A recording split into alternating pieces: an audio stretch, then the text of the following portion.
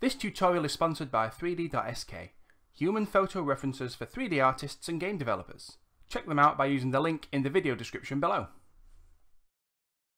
Okay, so what we need to do now is get the first up pose created. Right, so as you can see, this walk cycle is coming together, so they're making a change every 3 frames.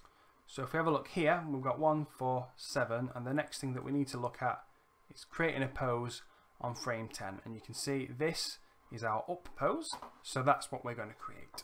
So let's move to frame 10. Okay, the kind of distinguishing thing about an up pose is that everything is at the highest point in the walk cycle. So the way that we're going to do that is we're going to start by moving the hips up, and we're going to go as high as we can without breaking anything. So then what we'll do is we'll work on the front foot a little bit. So the first thing I'll do is remove the foot brake because we don't need any of that. So I'm going to set that to 0.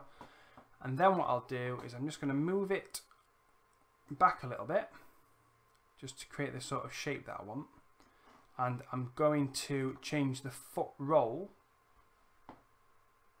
just so that it's kind of facing that way, and then just a little bit more positioning work needs to happen here, so I'm just going to make sure that's raised up ever so slightly.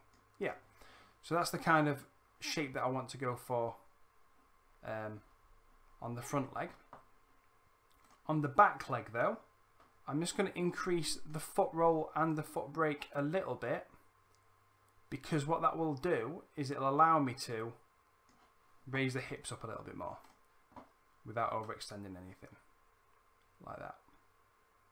So I think that is what I'm going to go with for my up pose.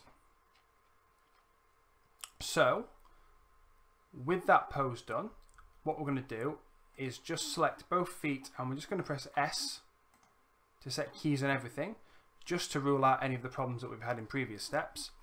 And then in the next step we're going to create the second up pose.